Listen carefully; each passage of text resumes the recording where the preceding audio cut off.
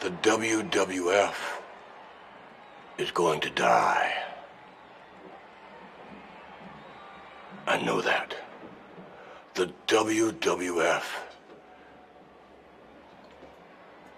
has cancer. Because of Ric Flair. Flair's gonna kill it. And the kind of cancer Flair gave the WWF is the slow eating kind of cancer. It's not quick. I'm not gonna let Ric Flair kill what I created. Me. The WWF is mine. It's mine. I created it. I'm not gonna let Ric Flair kill what I created. Because I'm going to kill what I created. I'm gonna kill it. I'm gonna kill my creation. I'm going to inject the WWF with a lethal dose of poison. If anybody's gonna kill my creation, I'm gonna do it.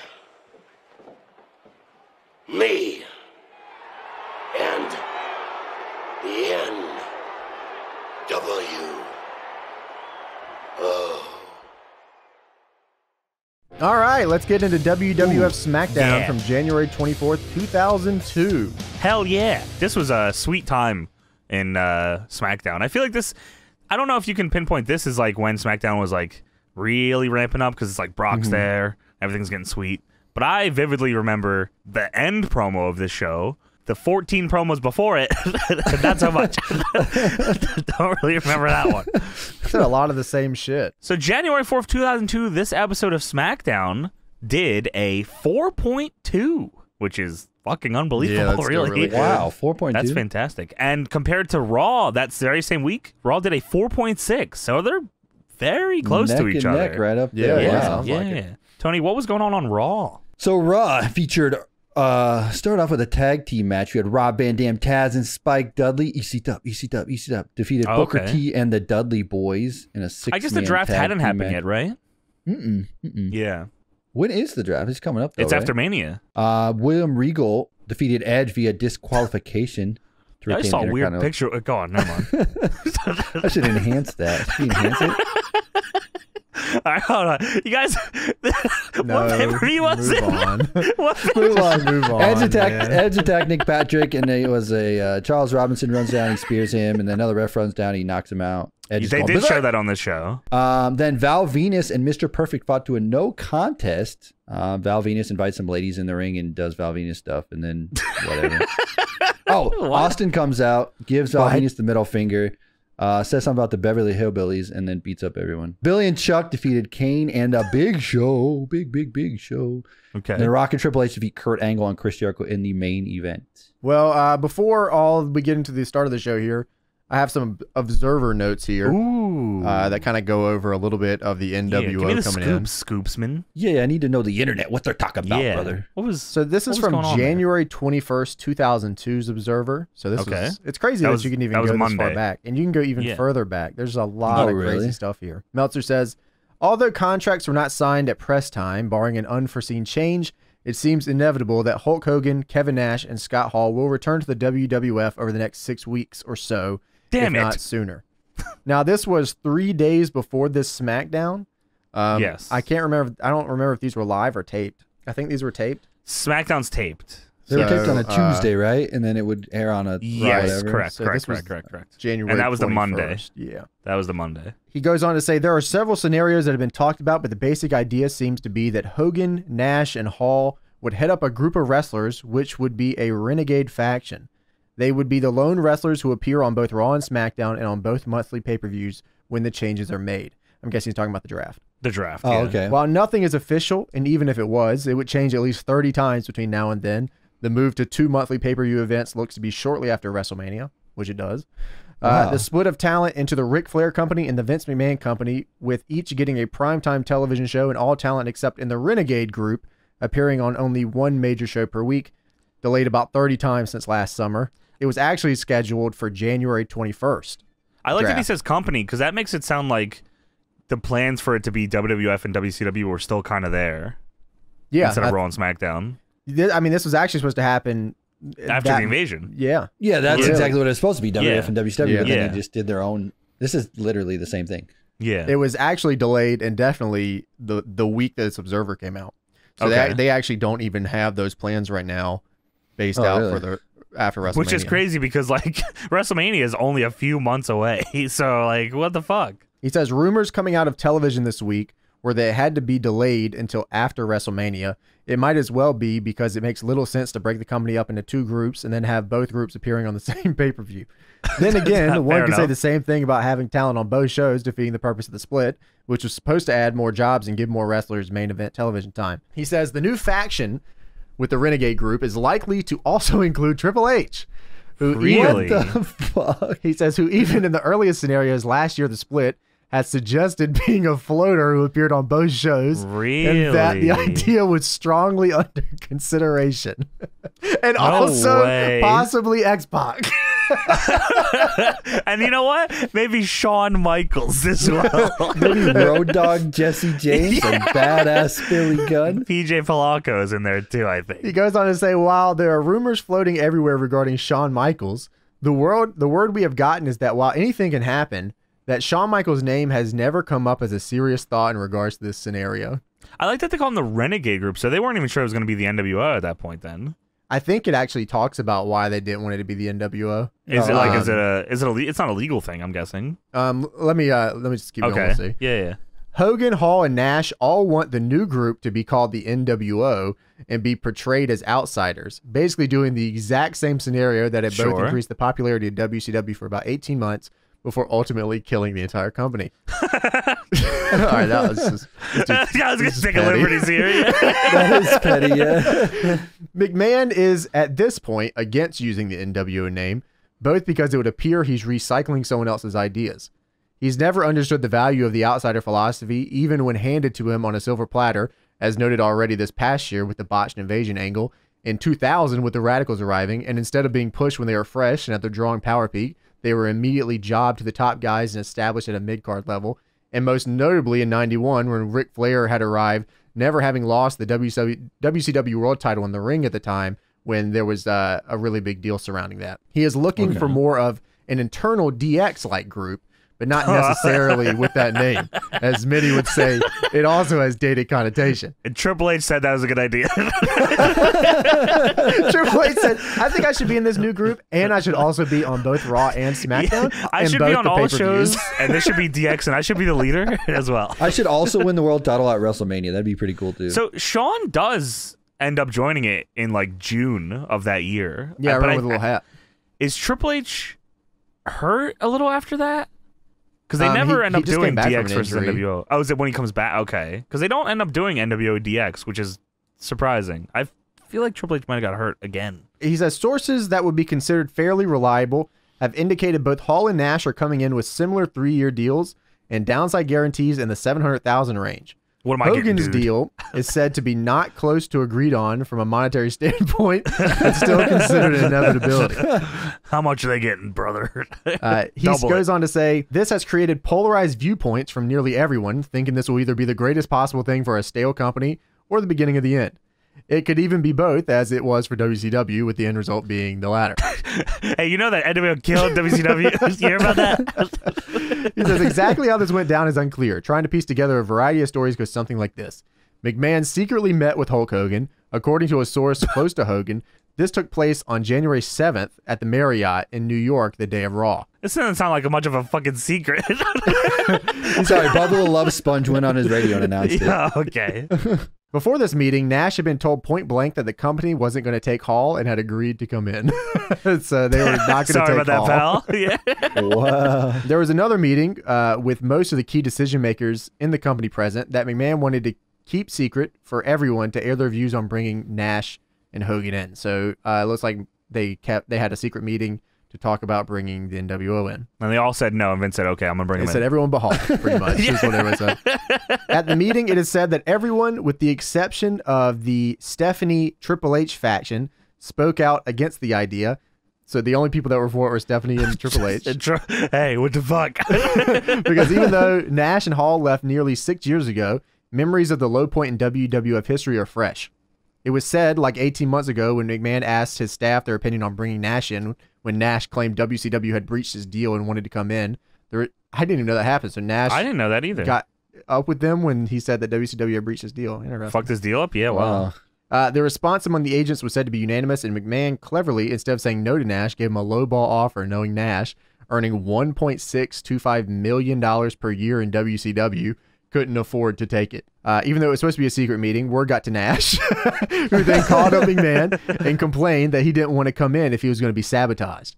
It is believed that this is what led to McMahon agreeing to Nash's idea to basically allow Hall to come in, and with the planned storyline, guarantee him, Hogan, and Hall were in top positions. So when does Hogan actually get signed? Do we know? It must be sometime. Nash and Hall both signed over the weekend. Okay. Holding off their debut into the pay-per-view in Milwaukee. You think the promo that he cuts on the show, Hogan's not even 100% in yet? This was from the 28th Observer, so as of January 28th, Hogan is not in this group right now. Oh, wow. Wait, but January 28th? Yeah, so like this is like January. oh, wow. It's like almost a week after this episode then. Right. Yeah, so Hogan isn't signed at this point. You know what I'm wondering? That's even funnier. If he decided to do this and drop it, and just because of the buzz about it, he knew that Hogan would be like, okay, I'm in, brother, because there was so much like hype around it after the NWO Hogan logo did went that on. so much in WCW, bro. This is probably exactly what he did. He said, yeah, you go ahead and announce the NWO, brother. We got a deal. And they announced the NWO, and he goes, all right, brother, I'm gonna need a little more money than that. Because now Vince had to pay Hogan whatever he wanted. Whatever he had to pay, whatever. If he didn't bring Hogan in, then it would be not the NWO. Also, I don't know when Hogan's first like official TV match was, but I do know that his first match like back with the company, says here, Tampa, Florida, March 1st, 2002. Hogan faced Rikishi on a fucking house show. He beat Rikishi, but he did take the stink face. So Hogan's first night back. Rikishi? No, he takes the stink face. Oh, he takes? I was like, what the fuck? He took it? Okay. So Hogan's first night. Rikishi told him stink face, brother. He said, okay, brother. dude. Yeah, that works. That works. Not sound, both those things sound like a complete lie. One, working house shows, and two, taking the stink face. Yeah, he took his first night back. I wonder if that was Vince. Let's see if I'll go with it. Smells like shit, brother. His first night back, he takes a face full of Rikishi's ass. Was he doing the house show loop to get ready in the ring again? Probably, yeah, because it's probably because March 1st and Mania is what, March 18th or something like that. So we start the actual show with a cold open. Flair beat Vince at the Royal Rumble. Vince said, if I lost at the Royal Rumble, then you lost at the Royal Rumble. And matter of fact, all the WWF superstars lost at the Royal Rumble, and all the fans lost at the Royal Rumble too. This video is edited so weird that like Vince is slowly getting more and more red, and he's talking slow, and it's just a shot of his face, and it's just full red screen. He says, "You lost too. I'm gonna do something that even I'm going to regret," and it's just so fucking weird. Before that, they do the recap of the match at the Royal Rumble, and their faces turn gray. They like start out red, and that's then they turn bleeding. Gray. Yeah, but they still show the blood, and then they just turn to gray. Well, then that's it's like sense, bloody and then gray, and then bloody and gray. I'm like, all right, whatever. Yeah. Vince McMahon in this cold open. You gonna make me act up? You gonna make me do something I'm gonna regret? I'm gonna do it. I'm gonna do it. You'll right see. Now. You'll see. Then we hit the intro. The beautiful people. The beautiful people. Yeah. Dude, underrated spot of this intro is the Kurt Angle belly to belly on Shame Through the Glass. Dude, through that's the so Glass good. Smackdown so logo good. is so awesome. Fuck. Oh, it's really good. Good. Whoever made that executive decision to put that clip right there at that exact time should be in the Hall of Fame. Yeah. Dude, Absolutely. That shit's awesome. It's like it's the biggest part of that whole thing for me. Yeah. I can't believe they made SmackDown Shut Your Mouth a TV show. That's awesome. That's so sweet. They show the crowd, of course, and going through all the signs. The only sign that I really noticed was one sign that said, Dennis eats boggers. He was holding that up with pride, too. It's boggers, yes. Poggers? No, boggers. Not boogers, not poggers. Boggers in the chat, boggers. Also, something little cursed that I noticed in this intro was they're showing the match graphics, and they're obviously the motion graphics. I was like, oh, that's cool. But it's a completely black background behind them. Yeah, what was that? There's no graphics on. There's no graphics on it. Is that how it always was? It's really. I don't think so. I remember like blue shit and all, like, right? I actually don't know now. Did they chroma? Twice about it. I'm wondering. Did they? No, I was gonna say, did they chroma key him because WWF logo? But they didn't, because the WWF logo is still all over this show. So I think this was just early versions of that, and they just didn't have anything behind it, but it just looked weird, just pure black. I mean, when they do the little box at the bottom of the screen looked fine, with the black. Yeah, that was fine. Yeah, it's just the match graphic is odd. Weird, yeah. So we start off the show: Rob Van Dam versus William Regal. No pyro RVD, son of a bitch. William Regal came out of a shower at the top of this show. No, hold on, now let's get by that. Come on now. Hold on, I'm gonna let you try. All right, so Rob Van Dam versus William Regal. William Regal, the Intercontinental Champion currently. Yes. William Regal knocked out Rob Van Dam and Edge with the Knuckle Dusters a few weeks back. Yes. Then last week on Raw, Edge used the Knuckle Dusters on Regal, but the ref called for the bell because Edge is bad at cheating. Edge hit him with it and kept it on his hand while he went for a pin. Dumbass. Edge then bumps a bunch of refs. Yeah, we just went over this. Strike. We're gonna have another strike.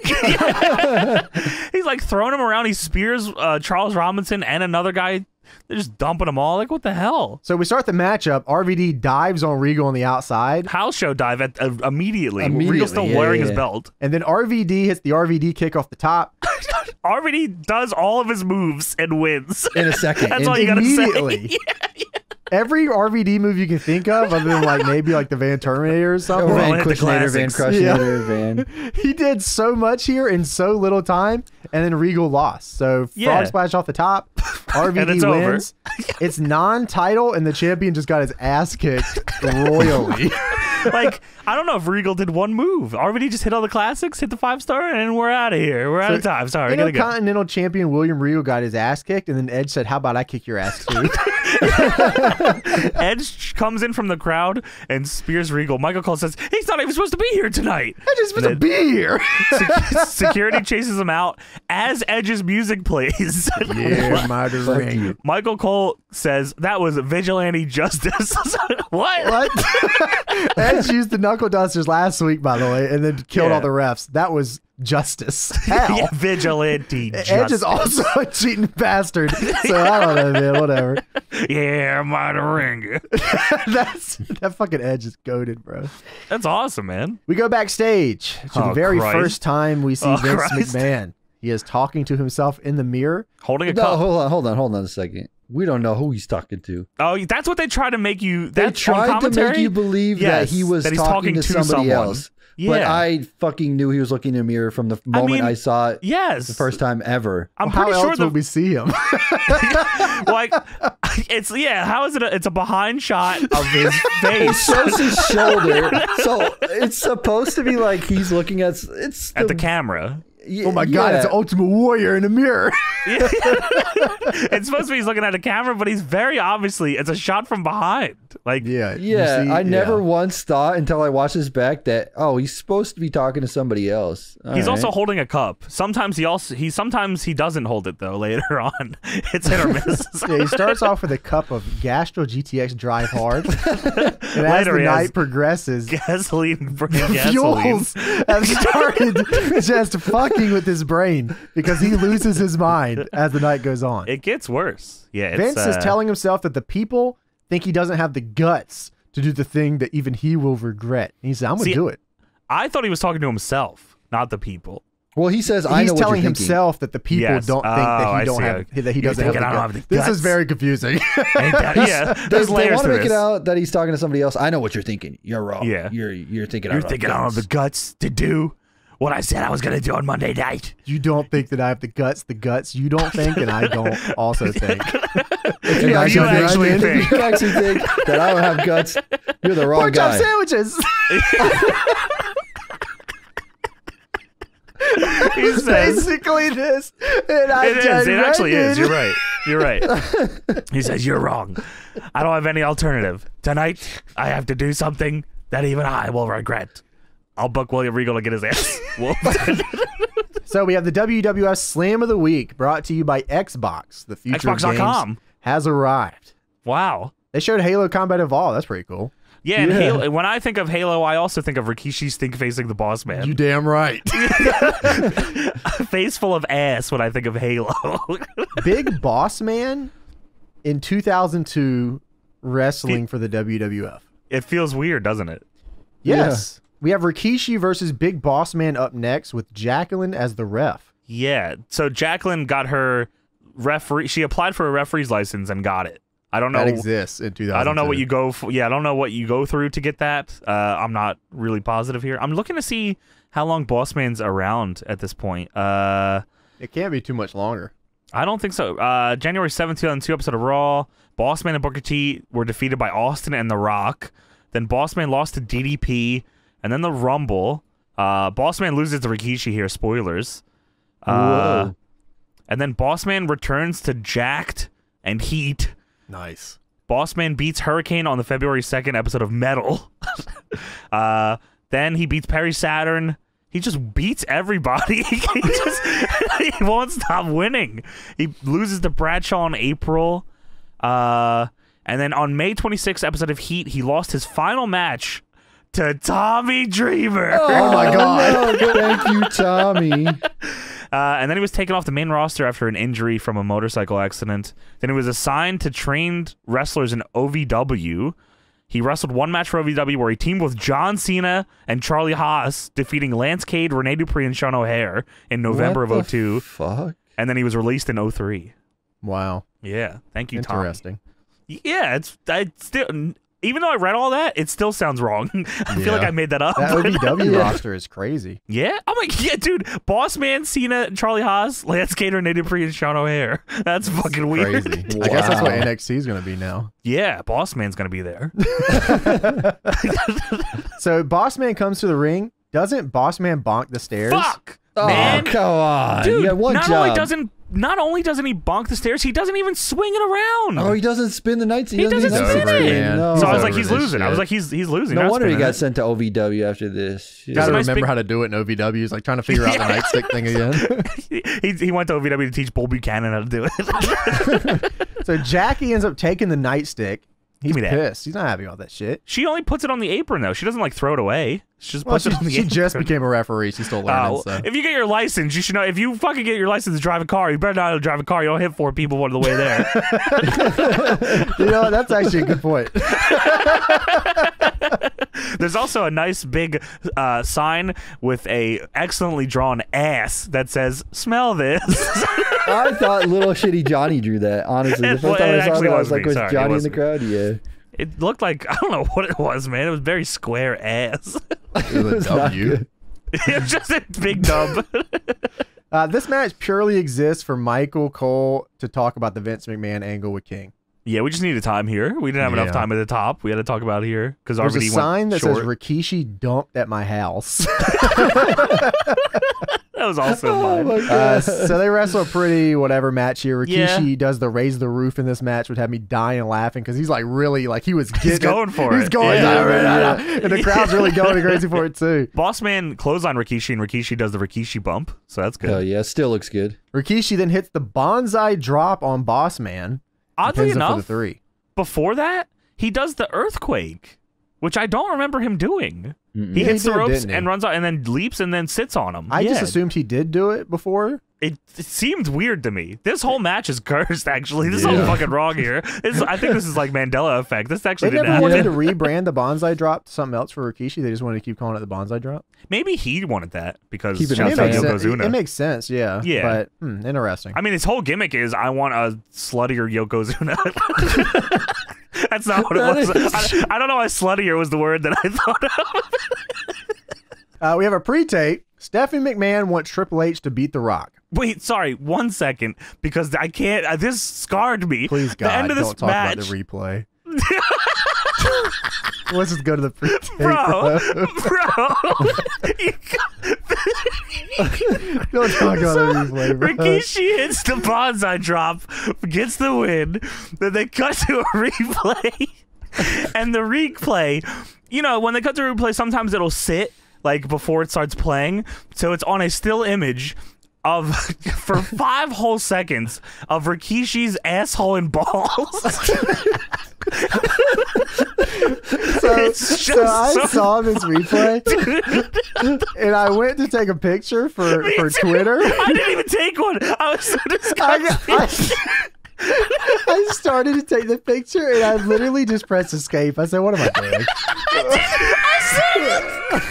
I definitely did the same thing, and I felt it was too much. What am I doing with my life? It was too, dude, it's just a shot. The only thing in the frame is his big ass and his balls, man. See some gooch action over there, man. It sucks. What the? This is a taped show. Why are you delaying the replay? Way up his ass. It's rough. Dude, it's fucking horrifying, man. Yeah, it's God rough. damn it, shit ruined the rest of the show for me. Fucking asshole and balls on like Rikishi. I haven't done that in a while where I was like, what am I doing? That was the honest moment. So I can only imagine the editors editing that on the show, just like, yeah, that they probably thought it was hilarious. That's why they kept probably. it. Yeah, sorry, I didn't mean to cut you off, but that had to be known. That had to be known. So we had a pre-tape. Stephanie McMahon wants Triple H to beat The Rock. Triple H is 100% over Stephanie at this point. He is so ready to not be a main eventer. So Steph is like, but what about The Rock? What about The Rock? What about The Rock? Triple H said, shut up! Shut up about The Rock! The world doesn't revolve around you. Shut up, bitch. Yeah, this was from last Monday. So this is from this is what they aired on last Monday. But like, yeah, she's telling Triple H to go in the Rock's locker room and kick his ass, and whatever I say, you do, and that's awesome. And he's like, please shut the fuck up. Can we please talk about something else for once in your life? Yeah, man. Talk about The Rock and your dad. I'm sick of it. Talk about Sean. Where's Sean? I'm supposed to be doing this angle stuff, all right? I'm a renegade, Stephanie. I'm renegaded.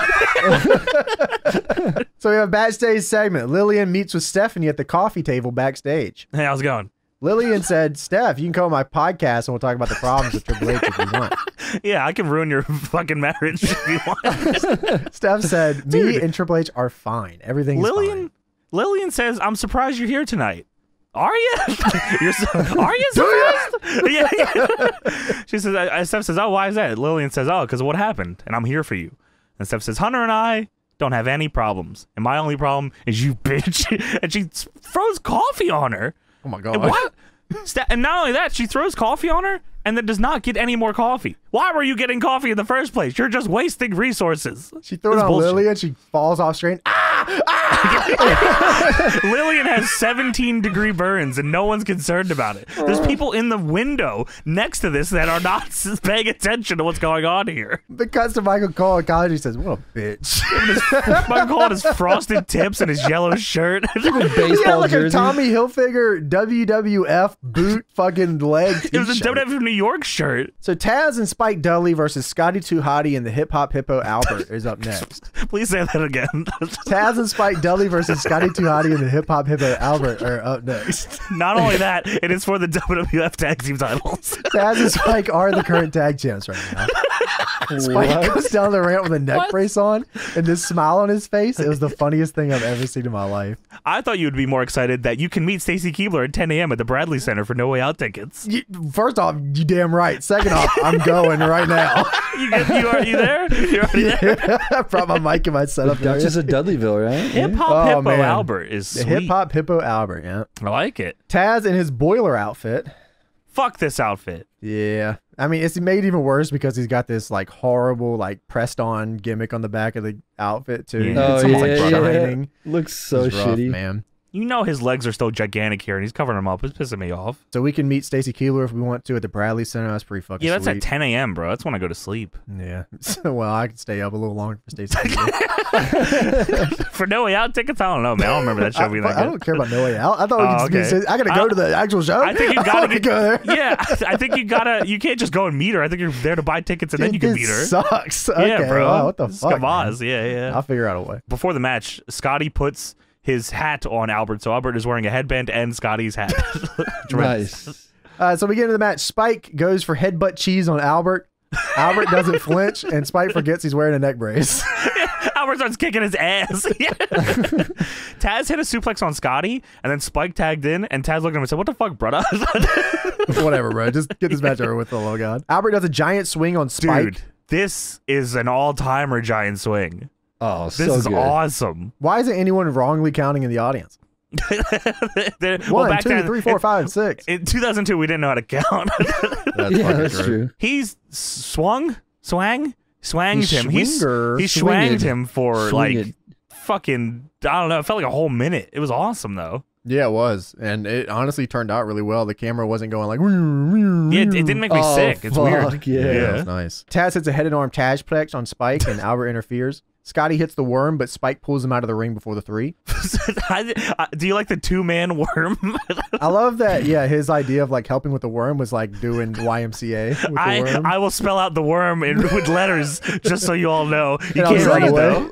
Was that a fucking taunt in a video game? I swear that taunt was in a video game. It might have been. I think it may have been, yeah. Are you talking about Hip Hop Hippo? Yeah. The WRM taunt that he did. The Hip Hop. I want to say it was. Because I swear that was in a video game or like a mod of it. I swear I saw that before, but dude, I think you're right. Also, Taz went for the Kata Hajime on Scotty, but Albert attacked them from behind. Very upsetting. But I got my redemption it's all good. Later on. Yeah. Albert tosses Spike across the ring, tries to railroad him in the corner, but Spike hits the Dudley Dog. Taz then gets the Taz mission on Scotty, pulls his ass over the ropes and says, Scotty is on the apron getting Kata Hajime. He just drags him over into the middle of the ring, and Scotty taps out, and Taz and Spike retain. So we go backstage after this. Triple H is sitting on a couch contemplating about how PWG is running shows again at NXT. Stephanie, very excited how she fucked up Lillian earlier with the coffee. I just see the thing I did her. with the, oh my God, I did the thing. Did you see that? And then Triple H says, I don't care. I don't care. Please leave me alone. I don't care. And Stephanie says, you aren't shit without me, and you may love this business. My family is this business. Oh. And then Triple H says, yeah, well, your dad. You're an asshole. Yeah. Triple H says, after everything your father has done to you, you're proud to be a McMahon. Says, this is the same guy that when I got hurt, he said I was like a racehorse with a broken leg. Send him to the glue factory and get another one. He's a hurt horse, huh? Okay. Steph says, I'm proud of who I am, and you married me for my last name. And Triple H says, nah, not me, bro. Come on, man. That won't Come be. on. He said, I married you in spite of your last name. The McMahon name has done nothing for me. And Stephanie's eyes could have fucking bounced out of her head. It actually was about to turn into, they had to retake this like 4 times. It's about to turn into a shoot. Oh, really, Paul? Really, Paul? He hit the line and everyone would start laughing, so they had to keep doing it. Triple H says, your father never thought I was good enough for you. And Stephanie says, maybe he was right. And then Triple H gets up, storms out, and he slowly comes back. He's got to hit his line. He says, yeah, well, maybe everyone else was right about you. And the crowd chants, slut, the name slut, of the slut. This was weird. Like, I don't know what's going on here. This angle sucks. So we go backstage. The Rock is with Jonathan Coachman. God, The Rock really went off here. Rock is just very The Rock here. This is the infamous Coach Charleston segment. Yes, it is. I didn't know until I saw it. I can't even do classic. it justice, really.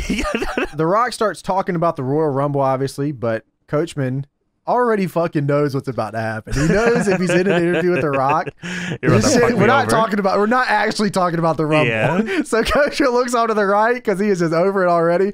The Rock He's already says, what in the blue hell are you doing? Yeah, what is your bitch ass problem? So we got something else to do, Coach.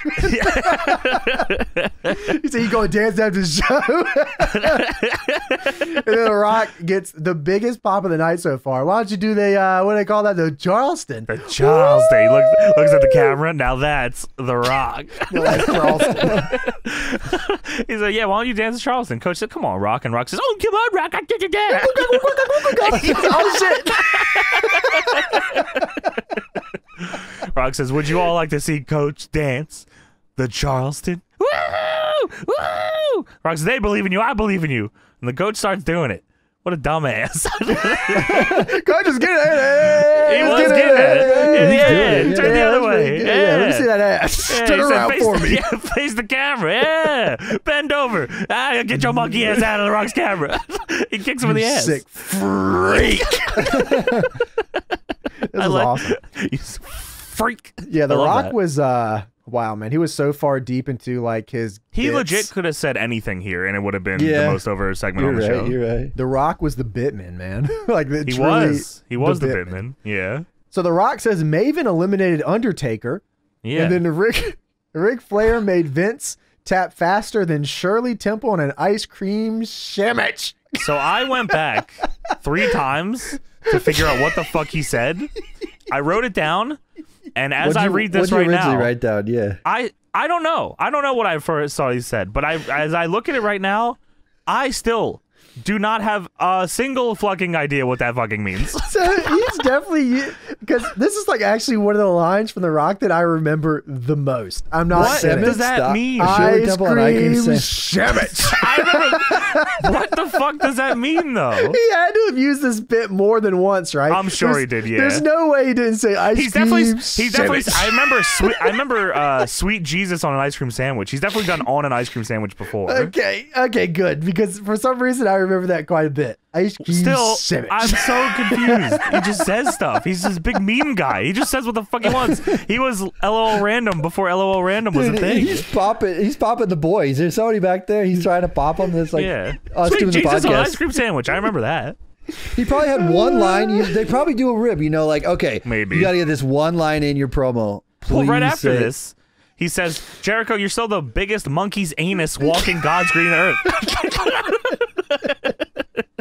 I don't want to do the Charleston, man. You're going to do the goddamn Charleston, or you're going to eat an ice cream sandwich. Rock ice cream? Was that a WWF New York? The Rock hamburger? That was the dessert, Rock ice cream after your DDP hamburger. Oh, that's awesome. The Rock ice cream sandwich. I like that. That's sick. So, what is Shirley Temple on an ice cream sandwich, though? And what does it mean, tap faster? No, it doesn't make sense. What do you mean? I kept looking for Shirley Temple on an ice cream. I even Googled it. I could not find shit about this ice cream. Faster then. Also, like, The Rock was. You couldn't fucking promo with this guy. How do you promo this guy? He was just. Oh dude, my he ruined God. Billy Gunn's career. My name's Billy. The Rock promises that this will be The Rock's WrestleMania. He also says, Kurt Angle, you get ready to roll. If you smell, get ready to roll. Yeah, you get ready to roll. He's like, you get ready to roll. You get ready to roll. If you smell, what the fuck? What the Rock? Start choking on something. I don't remember that happening. If you Coach in a constant state of existential crisis every time he has to do something with The Rock. Dude, Rock made him dance and kicked him in his ass. I don't want to do it. So we go to a backstage segment. Sharmell comes up and asks Triple H if he is okay. Why is Triple H standing like that? He's so sad. He's so sexy, bro. He's got one hand on the wall, one hand on his hip. He's got his ass out. This is awesome. And then Christian walks by with his European Championship. Dickie shirt. Awesome. This Christian is crazy. If this Christian shows up at All Out, all is forgiven. Long sleeve shirt, short sleeve shirt Christian here, just out of control. European title, long blonde hair, Dickie shirt, black cargo pants. This shit's great. He's probably 135 pounds here, too. Yeah. Christian walks by with his European Championship. Goes, oh, hey, Hunter. You know, we've all been there. That wife of yours got some temper, huh? He walks away. You motherfucker! Grabs Christian and beats the dog shit out of him. It would not surprise me if Triple H said, "Hey, can you put a segment where I just whoop Christian's ass for 3 minutes?" Because that's what it felt like. He beats the shit out of him too. Why the European champion? Why'd you have to beat up the European champion? There's no comeuppance. Like Christian's not on the rest of the show. Like Christian's not gonna beat Triple H in a singles. No, but like they could like Christian challenge him at least. Like have a match. Like nothing comes of this. I don't think. No. Fuck the European champion. A bunch of pipes fall over, and Triple H then throws a box of shit on the floor as he's walking away. All right, so we go to another backstage segment. Vince McMahon is still talking to himself backstage. No, he's talking to the people, the millions. He's got coffee now. He's got coffee. More GTX. Face the facts. They're hard. Bro, this is not a human being here. They're cold. No. The facts are cruel. And the facts are, ever since the Rumble, Flair has assumed the position of leadership in the WWF. Under Flair's leadership, the WWF has terminal cancer. Oh, yeah. Whoa. What's he saying? Oh, yeah. Terminal cancer. He just came up with that line on the flight. So, oh, yeah. I really like that one, yeah. Oh, yeah. Keep this Under Flair's leadership, the WWF is going to slowly die. He says it like that. You want to die. You know what you have to do, don't you? You can do it. That's the end of the promo. You gotta puke. You gotta puke. Fucking weird. This is not a human. This is an animatronic. He goes, this is actually animatronic. Yeah, it's Robo stuffed Vince. He says, "Come on, you can do it." Dude, later he definitely smile is at the end, devolving as a human being by the end of the show. He turns into a fucking actual animal. Turns out you should not drink Casual GTX Drive Hard. Well, what about Stacker 2? That's okay. And speaking of, the Stacker 2 burn of the week. With the world's strongest fat burner. Taz and the Gabagools. The Gabagool. It was Maven eliminating Taker from the Rumble, by the way, and then Taker hitting him in the fucking head with a chair. I can't believe this shit. Well, I guess I could believe it. Yeah, back then it was fine. So we go to Stone Cold Steve Austin versus Booker T. What? This is a #1 contendership qualifying match. So it's not for the #1 contendership. It's a match to determine if you'll wrestle a match to be #1 contender. It's a #1 contender's #1 contender. It's an NWA women's title eliminator with 4 people. The winner goes to Raw. We'll get there later. Yeah. There's a sign that says "Stop saying what."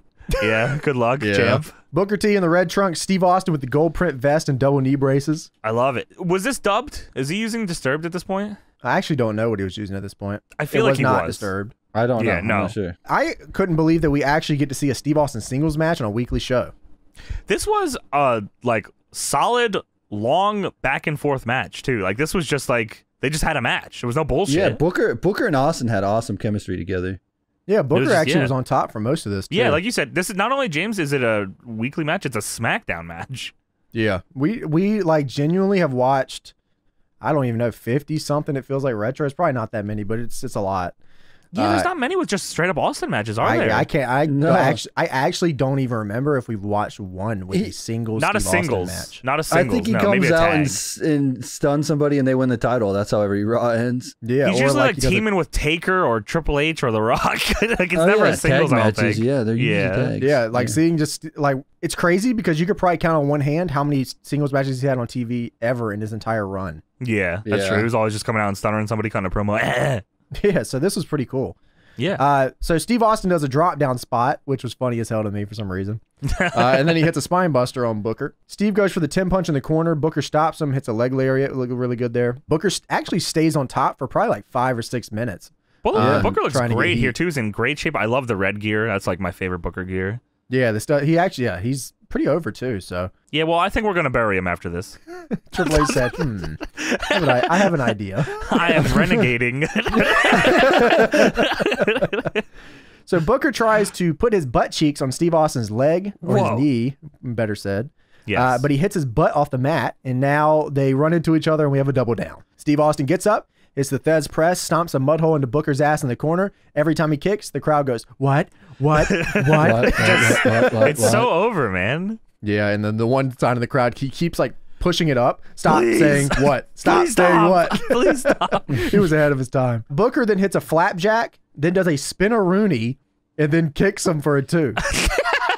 He did do that. What a sick combo. It was starting on his back spin-a-rooney too, I think, which was sweet. It was one of them rare spinneroonies. Yeah. Collect. Booker then hits the axe kick and only gets a 2 here. Booker then, I guess, gives up and then tries to go for the Stone Cold Stunner. He's not going to do your move. Also, what?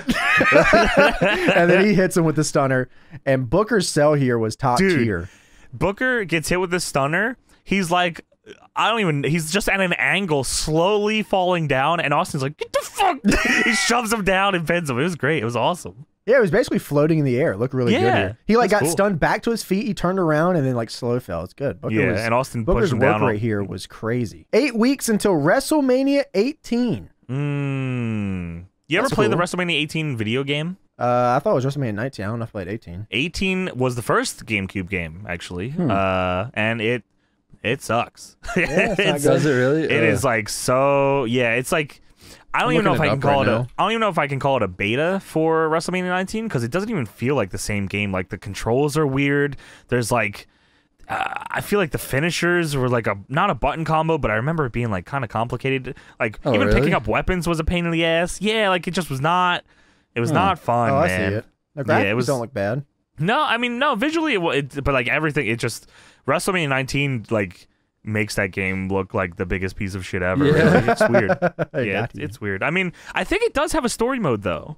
Yeah, it has a Path of Champions or something. Yeah, so I mean, you know, if you're looking for a little shitty content. Backstage segment, Sharmell is with Ric Flair. They call her Sharmell too. Like, are we the viewer supposed to already know Sharmell from WCW? Do they think that? No, I don't know. I just think she's just a backstage interviewer. She's just okay. Because Triple H even named her during the opening or during the earlier thing. Not now, Sharmell. We don't really know her at this point in WWE, and except for we don't know her that she's. I'm guessing she's with Booker at this point, right? We don't know that though. Yeah, I guess not now. They were never on screen together. Yeah, but she's interviewing the Nature Boy. Woo! Sharmell asked Rick if he knows anything about Vince being a fucking weirdo tonight. I got no idea. Wait. So Vince is in this arena that we're at now. This is in real time. Yes, what he's doing is in real time. So no one was just like, what room is he in? On this guy? He's posting. His daughter is there. His son-in-law is there. No one is checking on him. Vince is sitting in a room with a cup going, I'm gonna kill this company. And everyone's like, yeah, that's his Vince. That's our boss. Who's in there with the camera and and when do they decide to show him? Like, he actually set it up on a tripod and that's why he's talking into a mirror. He's got a little remote in his hand. Oh, I see. That's awesome. Fair enough. The remote's actually in the cup. That's awesome. Oh, it's a remote cup. I see. Press a little button on it. Okay. So Flair says he owns 50% of the greatest sports entertainment company in the world. He lays that on so thick that I cannot even slightly believe he means it. How weird is that? Hearing Flair say sports entertainment. I am the 50%. He says the greatest sports entertainment. He says it multiple times too. He says this is the best company ever. I love this fucking place. I love working here. Please don't fire me. I love it here. Yeah, I love it. Keep paying me. Goddamn, keep paying me, please. Ric Flair says, Sharmell, also please call me Rick. Yeah. He said this company's getting bigger and better every day, and I own 50% of it. And you're really fucking hot, and life is good. Call me Rick. And then he starts dancing with Sharmell. And he just starts going off and dancing. Woo! Oh yeah, this is the greatest. Woo! We go and get it. Woo! And he walks out and he goes, and you can always call me Rick. Dick, thank you, the Rick Johnson. Thank you, Rick. And you can always call me Rick. Woo! Let's get out of here. Please fuck me. Fuck me. Kane and Big Show versus the Dudley Boys with Stacy. Tag team tables match. This is Kane with the titties out too. He's got the see-through titty gear. Big Show with the big onesie on. Yeah, he drops his straps early. Yes. Yeah. This is. Why is this happening again? Okay, so the angle here is that Kane is very dumb and Big Show also not very smart. So the Dudleys are just kind of there to make sure Kane and Big Show look get stupid. to that singles match. Yeah. Okay, fair enough. Yeah. I know they started the match. Dudley set up a table on the outside and then get jumped by Kane and Big Show. The Dudleys hit the Deadlock Death Drop in the ring, though. That was cool. That was sick. True. Shout out. Yeah. Show pulls down the straps, goes to double choke slam the Dudleys through a table, which double choke slam as in he choke slams both of them, not with Kane. The Dudleys fend off, go for a double flapjack through the table, but Kane moves the table. Kane's going to the top rope. And Big Show says, all right, I'm going to hit the ropes. And crotches Kane on the top rope. Just, what the fuck? Oops. Big Show goes to chokeslam Devon through the table, but Bubba moves it. Show whips Bubba into the ropes where Kane is standing. Kane dives off the apron, stomach first through a table. That shit looked crazy. Whoops. Kane just wrong place, wrong time. So the Dudleys win because Kane put himself through a table. Kane gets up. I love Kane. He stands up, fixes the elbow pad, and then gets in the ring. Gotta fix the elbow pad. Kane just wants to fucking wrestle, man, and Big Show's being a big bitch. What's up with this guy? He gets in Big Show's face. They're talking a bunch of shit. Bunch of referees in there, and then Kane says, "You know what? I'm gonna end my fucking career real quick." Kane goes to do the backflip over the top rope to the floor, and he nearly just kills himself on the table he just went through. Impaled. He almost gets impaled. He almost dies. What the fuck? That's rough. He's like, whoa, all right. Big Ski-Wo moment. I was surprised there wasn't like a big brawl or something. Like I thought they were gonna save brawling. it, brother. Yeah, I guess so. Big Show was like, "Fuck off." Kane was like, "I win, let's party." party. The Rock rules. The Rock did that time too. Yeah, he did. You can't fucking get in this dude's face. You just can't. Man. Embarrass you. We go to a backstage segment. Vince McMahon now. God damn it. 4 cups deep. He's got another cup. He's got the cup. He is 80% complete with his transformation. He's getting more and more red as well. I don't know if you guys do this, but somebody gave terminal cancer to the WWF. You have to understand, this is my life. This is what I built. Nobody helped me. I did it all on my own. Someone gave cancer to the WWF. And he starts crying. He's bawling. And he sucks it out. He says, "Okay, get over yourself." Rick, fucking leave, dude.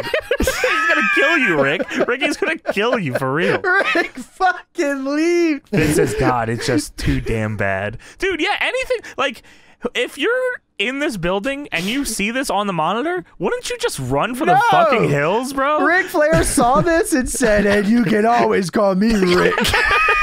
Ric Flair's too busy trying to get pussy to realize that he's about to die. Let's go.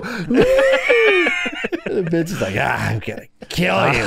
Yeah, you're gonna fucking Vince die. is in there crying. And then The Rock opens up the door. Cuckoo caca on you, baby. Vince says, "Oh, you made it? Oh, it's your creation?" "Okay, dude." "Oh, it's your creation. Yeah, it's your creation. Get the hell out of my camera, jackass." Dude, these are not human emotions on display. I don't know what Vince cries this is. and then he starts coming at the same time right after. Vince was what? The coming's later, I think. The coming's later. The coming I thought he is cried later, and come at the same No, time. not yet. Not yet. But you might have, because then he just fell asleep. Vince is definitely trying to get like some kind of Emmy or something here. He's trying. This is a performance of a lifetime for this man. Yeah. Vince goes, "It's just too damn bad," and then he goes. It's like his robot shit turned off. His power. They're still on commentary. They're still on commentary saying, "Who's Vince talking to?" Who is he talking to? You, talking bitch. about? He's talking to you. We get a pre-tape. Gold Dust. He says, "I got some warm memories. Some toasted warm memories." I'm gonna make a movie. Okay, I'm gonna make a movie. Goldust says change is not his plan, but he does have a plan for an audience of 1. That's all for him. Backstage segment, Billy and Chuck were watching Goldust on the monitor. Yeah. Man, that guy's weird. Yeah, a little freak. Billy and Chuck do a special handshake, and then Billy slaps Chuck's ass. Crowd pops huge for the ass slap. I think Chuck was like, "Yeah, look at your gear. All this cool red stuff, and the chicks dig us too." And they do a handshake, and Billy slaps his ass. All right, cool. Crowd goes, "Yeah, hell yeah. These guys being dudes. Do it again. Do it again." What's better than that, man? Backstage segment, Kurt Angle with Coachman.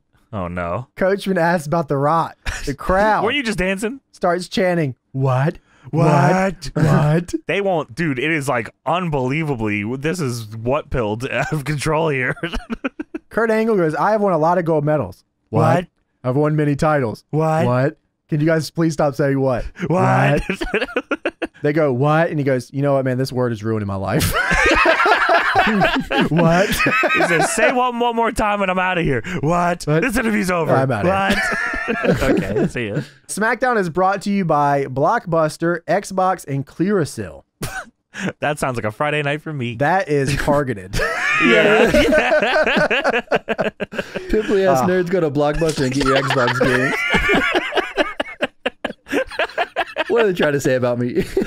Targeted advertising at its finest. Trish Stratus versus Jazz. God bless. Whoa. Trish Stratus is the women's champion at this time. Yeah, she gets her ass whooped this whole match. Dude, I remember being young and thinking Jazz was the baddest motherfucker on the earth. Yeah, and they could have easily had her be forever, but they decided no. I mean, here, though, this might be the best example of how they used her to make it look that way, because she just beats the fuck out of Trish this whole match. Trish tries to fight back a few times. She always threw the weirdest looking forearms. They were like exaggerated, right? She would like a little shimmy. I don't know if she liked The Rock, and I'm gonna throw forearms, but I'm gonna do the Rock thing. She was super safe with them. She would like, you know, you're supposed to make it look like it's a forearm, but she almost makes it look like she throws her, like her, I don't even know, like her delt at you. It's real weird looking. Yeah. Jazz gets an armbar on Trish and doesn't let go, so the ref calls for the match. Jazz then hits the bitch clamp on her and then DDT'd her. Is that what that's called? Yeah, that's the bitch That's clamp. awesome. It is. I don't actually remember it. I think they only called it that a few times, but yeah. I don't think they call it in the games. I don't know if I don't know what her finisher might have been the Jazz Stinger in the games, like the X Factor. It should be the bitch clamp. Yeah, bitch clamp is cool. Yeah, so beat her in the match. Trish never stood a chance, and then beat the shit out of her afterwards, too. Yeah, cool. Okay, cool. Backstage segment. God damn it. Vince, his evolution is complete.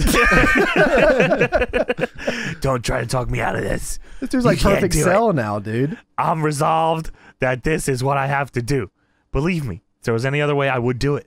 I know this is not logical. I know this is not normal, but it's something that has to be done. This is not normal. Yeah. When you care, like I care, if you care that much, you'll do it. Oh, yeah. Oh, yeah, I can feel it now. He starts making a weird monkey face. It's starting to feel good. It's feel real good. And then the promo ends with Lawler saying, this is weird. Okay. Yeah, it is. He's coming Vince. Yeah. Yeah. So WWF Overdrive of the Night. Jericho hits Kurt Angle with a ring bell by accident, meaning to hit The Rock. And then The Rock hits the rock bottom on Jericho, and he beats him on Raw. Very upset that you ignored that this was brought to you by Greyhound Bus. Oh, I'm sorry. You're right. You know what? I totally forgot it was Greyhound Bus because Overdrive of the Night was just a dog talking to me. A dog in a shirt. I didn't even put two and two together. At that point, I think I blacked out. I saw the dog talking to me, and then I saw Jericho with the ring bell. Yeah, the ring bell, the Vince promo, and a dog talking to you in a shirt, working on fucking power tools. Yeah, the car's exploding in the background. Yeah, maybe you shouldn't have got the dog to work on the car. We get The Rock versus Kurt Angle. This is a number one contender match. Yes, that's fucking exactly what it was. Jericho comes out here, red pants, a black and red vest, and the WCW and WWF titles. This guy couldn't have been any less over. Yeah, sadly. It's because he doesn't have the Girltron anymore. He's got the ball. I know, you're right. He fucked it all up. That's true. That's true. See, it's so weird to say, like, because I don't even believe that. I thought Jericho was sweet. Like, Me too. Shitty little Johnny was like, okay, this is a main event guy. He's got the belt. He beat everybody. It completely. He was like one of my favorite dudes. Dude, he had both the belts. He beat Austin and Rock. He beats everybody. Why is I believe it? Back then, checkerboard pants were super fucking in. They were sweet. Like, yeah, spinning around with the belts and all that. Yeah, that was all dope. Yeah. Oh, dude, him spinning around with the belts is like an iconic thing for me. Yeah, me too. I always love that entrance in the games. So Rock and Angle get into the ring here. They fight it out a bit before Jericho gets involved on the outside and attacks The Rock. As Kurt Angle distracts the referee. Jericho says that The Rock's new catchphrase is, why do I keep losing to Chris Jericho again and again and again? But I don't think it's going to catch on. And he also tries to get over Brahma Baby. Brahma Baby. Yeah. Brahma Baby. Oh, he's Brahma about Baby. right. Yeah, he's going to whoop your fucking ass, yeah. I always like Jericho calling him Mitchell Cole. That was fun. The Rock throws Angle over the top rope, and Jericho goes, that should have been a disqualification. WCW rules, baby. The Rock then flips Jericho over the announce table and starts whooping his ass. And then he throws Kurt Angle into his nuts. Fuck you. Jericho gets bumped on the announce table, and Rock just grabs Kurt by the head and slams him face first into Jericho's ball sack. That's pretty sweet.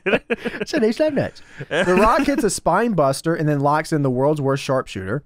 As he does. Angle taps to this, but the ref is out, so he doesn't Jericho see pulled it. the ref out. Undertaker what? is here with gold chain. Gold chain, bandana. Son of a bitch. He chokeslams the Rock. He almost lost him in the lights, too. He picked him up, he almost lost him. Kurt Angle then covers the Rock and wins this match. Son of a bitch. Kurt will now face Austin on Raw to see who faces Jericho at the pay-per-view, I think. Backstage segment. Stone Cold is backstage with Coachman. And he's in Coachman jorts. Wants to know what Steve Austin thinks about Kurt Angle. Steve Austin says, what? What? What? You remember what I said about Jed? What? Kurt Angle then goes, stop saying what? Dude, this is like the worst sneak attack ever. Kurt Angle tries to sneak attack Austin from the front. What the fuck? He's staring at you. Kurt Angle attacks him. They brawl backstage. Angle hits him in the head with a tray. Locks in the ankle lock. Looks at him while he has the ankle lock locked in. What? What? Dude, what? Kurt Angle is cranking on the ankle lock. What? What? What? The referees are trying to stop him. What? What? He's just flipping the fuck out. Tremendous. That's great. We cut to the final segment of the evening. It cuts to Vince praying backstage. The WWF is going to die. I don't know if you guys knew this or not, but the WWF has terminal kids. There's a Flair, Ric Flair, who I want to die. I want him to die. His lines here, though, it's crazy. I only remember these lines. I don't. This really is the one I remember the else. most. Yeah. Yeah. They probably replayed this 1,000 times. This whole promo, I think, is in the games too. It's the same way too. It's multiple promos. Absolutely. I think we'll shut your mouth. Yeah. The WWF has cancer because of Ric Flair. Flair's gonna kill it. And the kind of cancer Flair gave the WWF is the slow eating kind of cancer. What the fuck, dude? You look that up? Like you Googled it? Like types of cancer. The slow eating one. Imagine you go to the doctor, they're like, oh, you got cancer, bro. Oh, what kind of cancer is it? The slow eating kind of cancer. He says it like that, the slow. He said, I'm not going to let Ric Flair kill what I created. Me. You can always call me Rick. The WWF. He pops his head in. He's dancing with Charmel in the back of the promo. The WWF is mine. It's mine. I created. I'm not going to let Ric Flair kill what I created because I'm going to kill what I created. Dude, I honestly... I'm gonna kill it, Tony. I honestly fucking thought the first time I ever saw this was, I'm gonna kill Ric Flair. You call me Rick. You can always call me Rick. Woo! Oh, yeah. I'm gonna kill it. I'm gonna kill my creation. I'm gonna inject the WWF with a lethal dose of poison. If anybody's gonna kill my creation, I'm gonna do it. Me. I wish this promo, if this happened, he tries to spin around, but it doesn't spin. It's locked. He pulls spinning in a circle. He just won't. He pulls the thing and the chair just sinks down. Me and the N. W. That says weird. And then he spins his chair around, and there is deodorant style NWO logo on the back of the chair. Put the Old Spice up here. Man, I got Dude, Irish what is Spring on the this? chair. Is it like nail polish? It's not spray paint. No, I don't think it's got to be something else, right? Is it nail polish or something? I actually don't know what it is, but it's so weird looking. It's and it looks like HWO as well. Yeah, I thought maybe they would spray paint it, but they didn't. And in my head, we don't have any spray paint. paint. Yeah, I thought so. I mean, you would think so, but maybe it's just, I don't know. They made it kind of look like spray paint, but it wasn't at all. That was actually his shoot chair. Don't fuck up my chair. They had one fuck chair. it up. You imagine if it wasn't the NWO, me and the Renegades. Me. And he turns around. It's HHH. Yeah, on the chair. He can wrestle on both shows when we were going to have two brands. I want to kill it by giving you more Triple H. No. It's Monday, Thursday, Sunday. No. It's game time. That's the name of the game. A lethal dose of Hunter. No, not Hunter. If anyone's going to fuck my daughter, not it's going to be Hunter. me and Triple H. And I am going to inject Stephanie with Ric Flair. You call me Rick whatever you want. You get my room if you want, baby. Woo!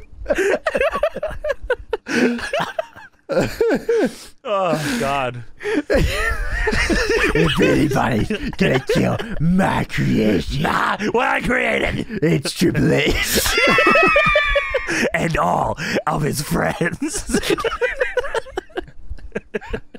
Oh, man. Yeah, I mean, this I vividly remember. Vince this just specific. I think the video game is a big part of this for me, Yeah, too. probably too. But I remember it being a big fucking deal to me at the time when this happened. I was like, because I was on the internet. I was definitely e-fetting by this point, but I don't know how much I was reading the dirt sheets.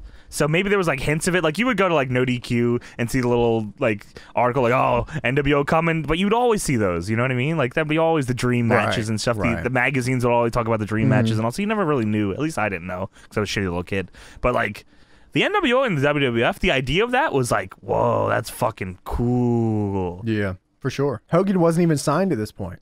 Yeah, I just actually watched. Do you know the documentary that WWF put out? Obviously, it's a WWE one. The NWO one? Take it. Yeah, The Revolution, it was called. It was like a shorter one, I think. I remember it. And they, it was either Hall, Nash, or Hogan. One of the three said that like the promo with Vince aired, and they did like it might have been Hogan actually. That said I didn't even know that was gonna happen. Yeah, well, so, shit, yeah, lines up. Yeah, so like. So how long is the NWO's run? It's not that long, right? Doesn't feel long.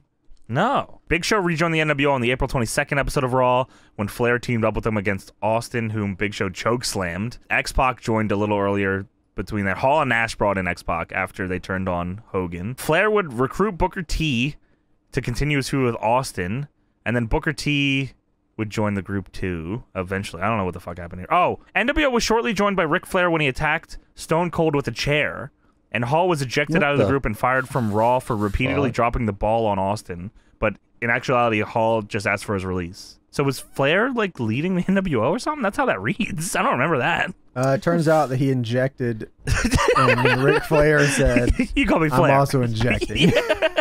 Maybe there was feuding with Flair. Maybe that's what it was. Maybe it just reads weird. Booker turned on Goldust. Nash returned. I don't know where he went. He just returned.